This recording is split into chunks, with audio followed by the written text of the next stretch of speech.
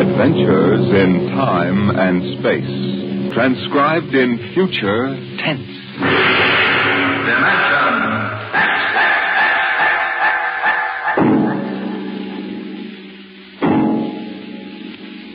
In the beginning, there was Jordan, thinking his lonely thoughts. Out of the loneliness came a longing. Out of the longing came a vision. Out of the dream came a planning. And out of the planning came decision. Jordan's hand was lifted, and the ship was born.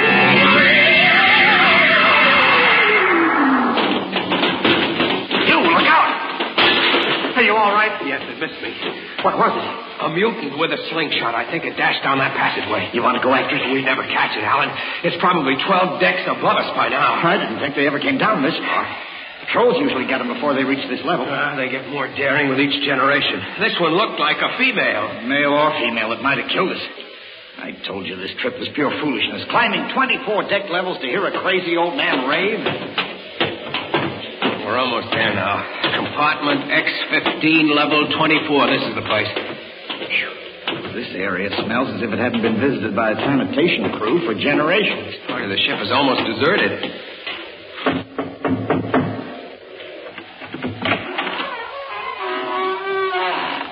Yes? This is the compartment of John the Witness. Who are you? My name is Hugh Hoyland. I'm a cadet from the scientist barracks. This is my friend Alan Mahoney. What do you want of John the Witness? Only to talk. Are you a believer in Jordan? Naturally. I have heard that there are those among the younger scientists who doubt the word of Jordan. To doubt is death. We're not heretics. Enter. I have brought a gift of tobacco, grown on the richest level. It smells good. I assure you it's the best. Wait here. What a rat's nest. What the devil do you think he can tell you? I don't know. Now, hush.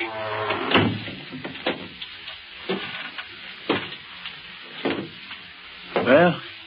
You are John the Witness? I am. Good eating to you. I am Hugh Hoyland. This is my friend Alan Mahoney. What brings a gentleman of the scientist class to my humble apartment?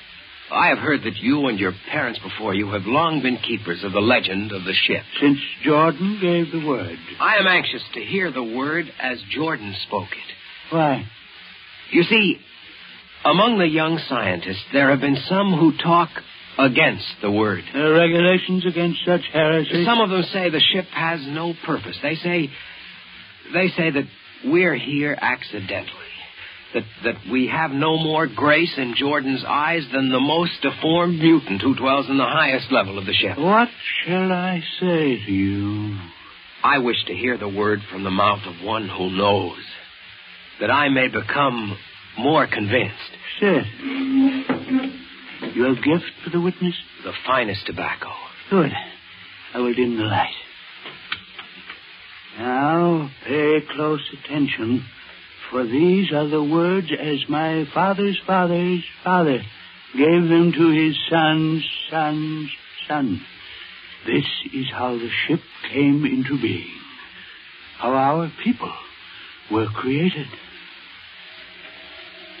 In the beginning, there was only Jordan, thinking his lonely thoughts. In the beginning, there was darkness, formless and dead. Out of the loneliness came a longing. Out of the longing came a vision.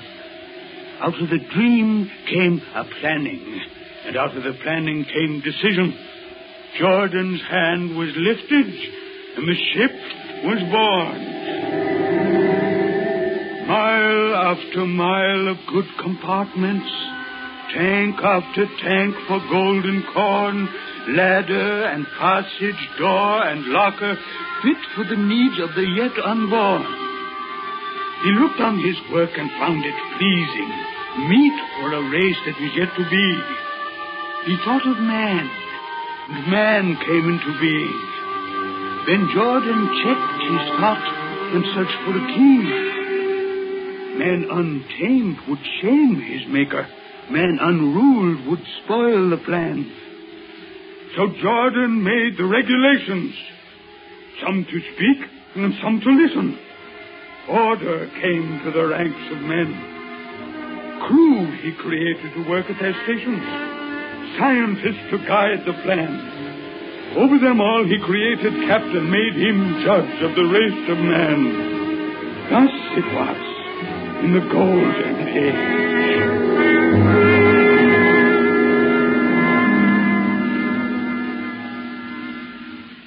These are the true words? As my father's father taught them. But what of the strange beast-like people on the upper levels of the ship? Surely Jordan did not create them. Jordan is perfect. All below him lack perfection. You have heard of the legend of Huff? I have heard that he mutinied against Jordan. Darkness swallowed the ways of virtue. Sin prevailed upon the ship. And before wisdom prevailed and the bodies of Huff and his followers were fed into the converter, some of the rebels escaped and lived to father the mutants. They are tainted with the sins of their fathers. One more question, witness. Speak. What is the ship? The ship is a great sphere, 25 kilometers wide and 100 levels deep. I know that, but what about the upper levels? The regulations forbid us to venture into the upper levels, but it is said that beyond the levels of the mutants lies the forbidden place where Jordan's spirit prevails. So I've heard. But something troubles me. Something which prompted my coming here. Yes, my son. What lies beyond the ship? What? What lies beyond the ship? This is heresy. Answer me. I will not permit such talk. The ship is complete. The ship is universal. The ship is everywhere. The ship is endless. Your mutterings are those of a frightened old man. They answer nothing. You question the word? I think you lie. Hear me, Mr. Highland. For what you have already said, I can have your body fed to the converter. Your soul launched on the endless trip. You threaten me. You, for Jordan's sake. You think I fear this dried fig of a man? You. Sir, my friend is impetuous. He doesn't understand. I might be persuaded to forget a substantial gift. You pig. Come on, Alan. The sight of this so-called holy man offends me. Now you shall not leave. Don't try to frighten me with a gun, old man. Remain where you are, heretic. I warn you, put down the gun. Now. No closer. Robert. Very well, then. Take to the heretic. Alan, get him! Is he dead? I don't know. Come on, Hugh. We've got to get out of here. Now where? We can't go back. They'd feed us into the converter. What's that? The old woman must have turned in an alarm. Come on, the patrol will be here in no time. Where can we go? The upper levels. But the mutant. We'll have to take our chance. Listen, that's the patrol we've got to climb. Down the corridor quickly. Halt! Halt, can we fire? Up the ladder.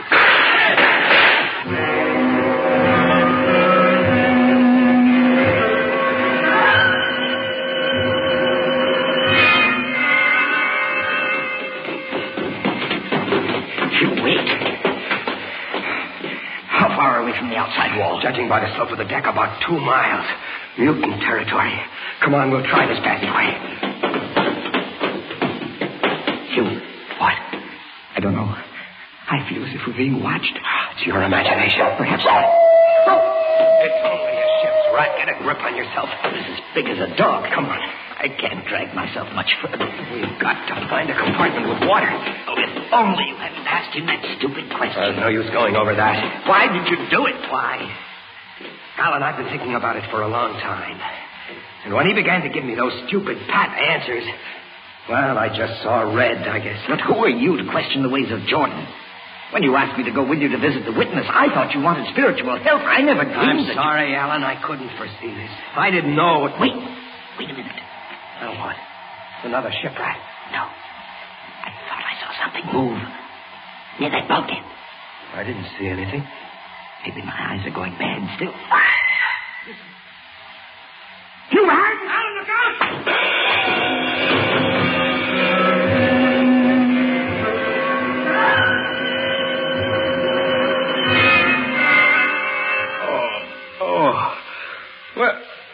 Where am I?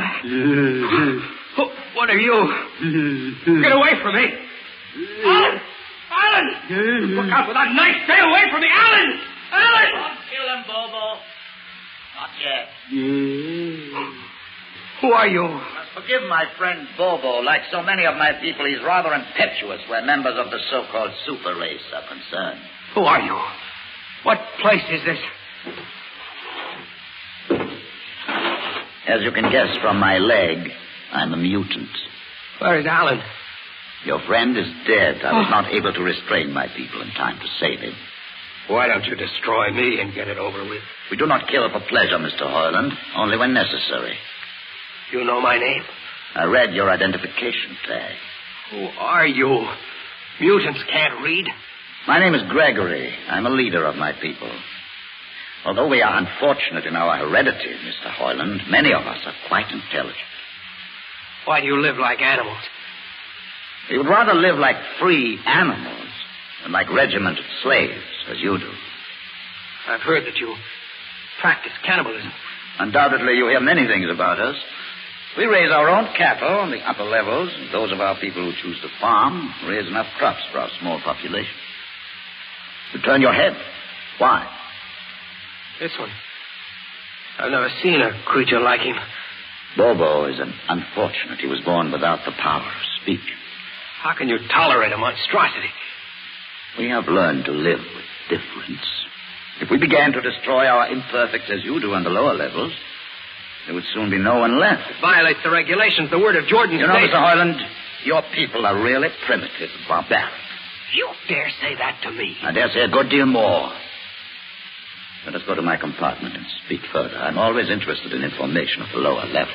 I won't give you any information.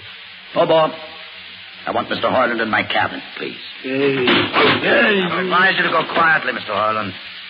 Bobo has a hatred of superior beings, which is unfortunate, but quite understandable. Proceed.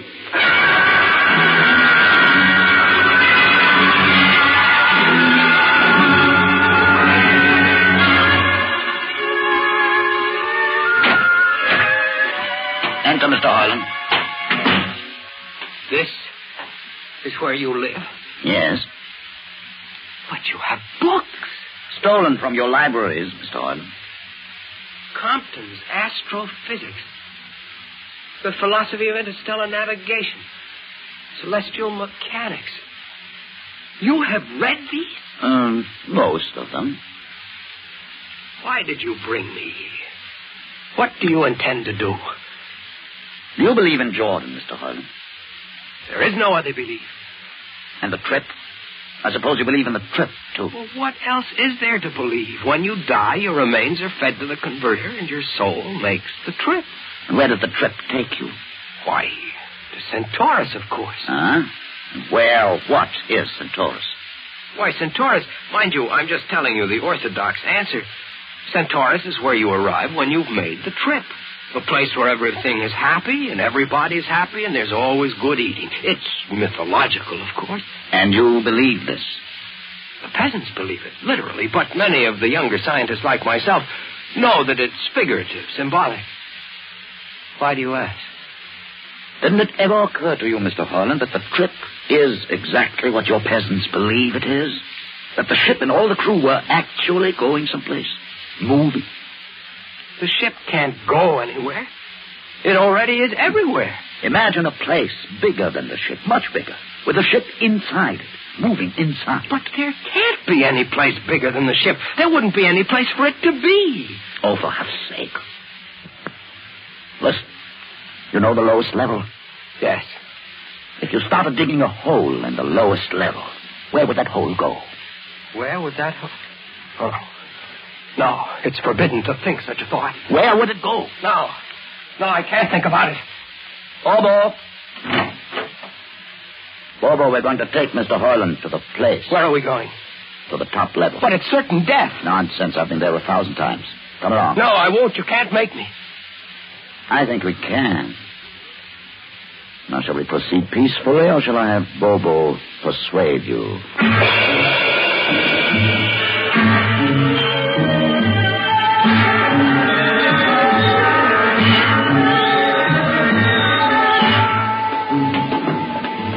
Open the door, Bobo.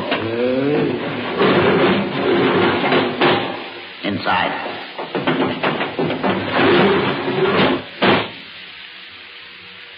What place is this? This, Mr. Hoyland, is the main control room. Why, Mr. Hoyland, you're trembling. It isn't true. There is no such place except in mythology. You younger men are so wise, Mr. Hoyland, except for one thing. This happens to be the main control room of the ship. But it's nothing but a huge room with an instrument panel. What did you expect? How do you know this is the main control room? See these instruments? Using them, the navigator, many hundreds of years ago, actually steered the ship on its voyage. I don't understand. I didn't suppose you would. Your people have been so steeped in superstition and ignorance that the whole concept has lost its meaning. Sit in that chair. Don't be frightened. Sit down. Very well. Look up. What do you see? Nothing but a huge shield. Watch it for one moment, Mr. Hoyland. You are going to see something that few of us have ever been privileged to witness. Something so dazzling that you may find it hard to accept at first. But it is there. It is a reality. And ultimately you must accept it. What are you doing? I'm dimming the lights. Don't be frightened. Keep your eyes focused on the shield above us. Ready? Watch it. The shield. It's sliding back. Ghost of George. What am I seeing? The universe, Mr. Hoyland. The universe in all its beauty. The stars, the planets, the suns, the moons, and the constellations. This is your heritage, Mr. Hoyland. The heritage you've been too stupid to see. But it can't be. The ship is the universe. There is nothing but the ship. But there it is. You see it before your eyes, spread out like a canopy of glory. You still deny it? Answer me, Mr. Hoyland. Do you deny it? No, I can't. They lied. They lied to us. Good. Why did you close the shield? You will see it again if you're not afraid. I'm not afraid. Many times. I've shown this to others of your people whom we captured, and though they saw it before their very eyes, they would not believe it. Tell me about it. Tell me about the ship, about the universe. What are these things? How did this come about? Many thousands of years ago, on a planet like those you've just seen, a planet called Earth, a scientist named Jordan decided to build a ship that would carry men from one planet to another. For many years, Jordan and thousands of others studied and planned. And when they were finished, they built the ship. A ship so large that it had to be assembled in its own orbit beyond the place called the moon. 60 years it took them to construct. And when it was finished, a whole new science had been conceived. Then the trip was begun. The trip that was to land a colony of Earthmen on a far-off planet called Centaurus. Millions of light years beyond the furthest planet ever reached before. How do you know these things? Among my books are the log which Jordan himself kept, and the records of the journey for the first 40 years. What happened? There was a mutiny. A man named Huff led a rebellion of those who wanted to turn back. In the struggle, the navigators were killed, and the crew fell into a state of anarchy. In the years to follow, small groups of men tried to organize the ship for navigation, and each time they failed. Finally, the whole idea was abandoned. And so for centuries, we have swung in space, unmanned, undirected, living in a lost world of our own making, without purpose, without direction. Why have you told me this? Why have you brought me here? You could have killed me. Can you guess? No. No, I can't. Unless... But it would be too fantastic. Well? You want to finish the trip. Yes, that's it. What would it take to do it? A miracle, almost. The crew would have to be trained. Many people, each skilled in a certain duty. Couldn't you train your own people? We are too few. Besides, the main drivers in the lower levels where my people are forbidden to go. No. It would mean that both our peoples would have to work together. Our differences and courage, rather than deny. It can be done. You showed me. You can show others. I can show them. Can you? I'll see the captain himself. I have an uncle on the central board. I'll tell him what I've seen here. And do you think he'll believe you? Send one of your people with me. That's asking a good deal. I'm risking a good deal by going back. Very well. Bobo will go with you. He can't talk. There will be no need for talk. I will write a message guaranteeing safe conduct for a group of unarmed scientists to visit the main control room. Bobo will take you safely through our territory. What happens when you reach your own level is up to you.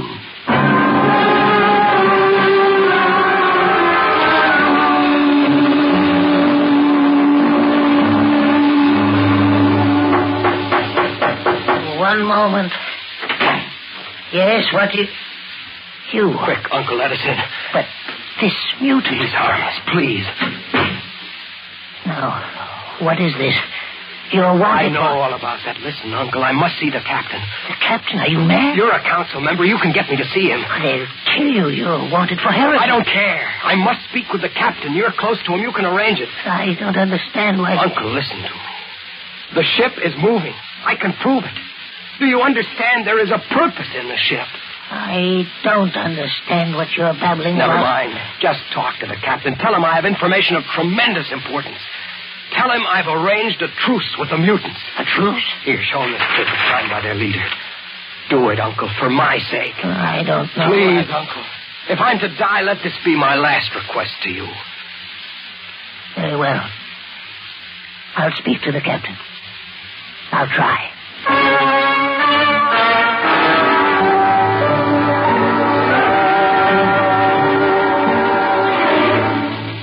You say, Mr. Heinlein, that you saw this with your own eyes? I swear it, Captain. I swear it on the word of Jordan. Let me see that paper again. What do you think, Commander Hurst? I don't know, sir. It might be a trick. I guarantee you safe conduct. If these things are as Mr. Heinlein reports them, it would pay to risk a few lives. The man is a convicted heretic. Still, we mustn't discount his word entirely. He has a safe conduct. The mutant risked its life coming with him. I think we might investigate. You'll do it? I'll have an expedition outfitted. Dismissed, Mr. Heinlein. Thank you, sir. Thank you. Captain, do you... Commander Hurst. Sir. You'll make the necessary arrangements for an expedition. I trust you understand. Perfectly, sir. Perfectly.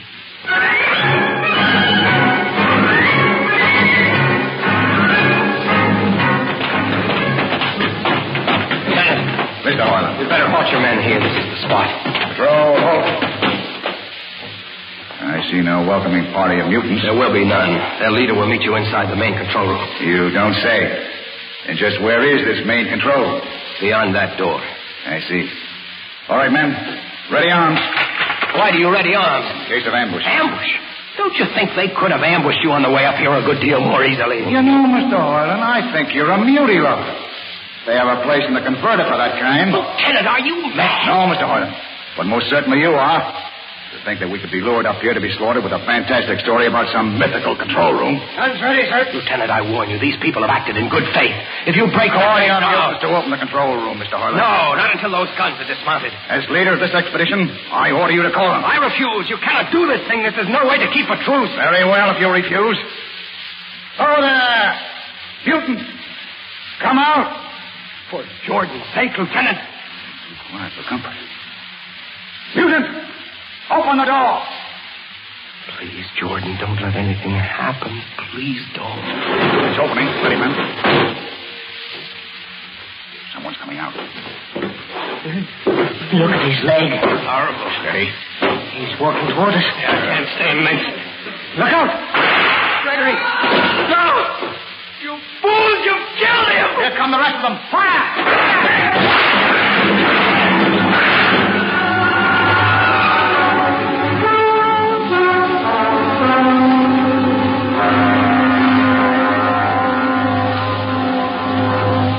That should teach them a lesson they won't forget. All right, men. Inside the room. Orland, under arrest as a conspirator in this ambush. Ambush, you fool, you blind, stupid fool. That'll be enough. Have you been inside this place before? Yes. What's all this machinery? These are the controls he would have used to steer the ship. He's gone out of his mind, Lieutenant. Steer the ship? Who? The leader. The one you killed. This ugly mutant? This ugly mutant happened to be a man of true greatness. You're mad. Am I? This man had a vision which could have saved you, but you chose to kill him because you couldn't stand the sight of his difference from you. I'll not listen to these ravings. Close your ears. Shut your minds against the conscience that tells you it's wrong to kill. That tells you that your need to be arrogant only proves your inadequacy to yourself. Shut him up. Don't listen to him, man. You can't shut your ears. My words sting you. You cannot shut your mind. And you cannot shut your eyes. Don't do this. The roof. It's moving back. Look. Let the vision of this confound your ignorance and blind your eyes. This is the heritage you tried to stifle in your own breasts. This is the heritage of stars and open skies for which men have yearned for centuries. Try to destroy this, and you'll only destroy yourselves. Death to the heretic. Kill me if you choose. But I say to you that this you cannot keep from our people. That they will seek it out, and the ship will be manned, and the ship will be steered, and there will be freedom and purpose and respect for ourselves. This is your heritage. Look upon the universe.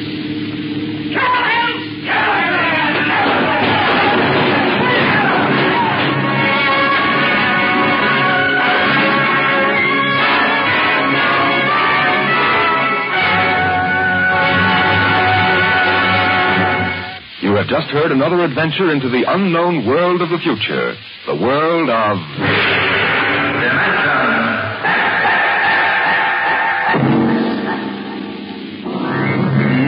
Today, Dimension X is transcribed Universe, written for radio by George Lefferts and based on a story by Robert Heinlein. Featured in the cast were Mason Adams as Hugh and Peter Capell as Gregory. Your host was Norman Rose. Music by Bert Berman. Engineer Bill Chambers. Sound created by Manny Siegel, Max Russell, and Wes Conant. Dimension X is produced by William Welch and directed by Edward King. Ed Archie Gardner tangles with Tallulah Bankhead on The Big Show.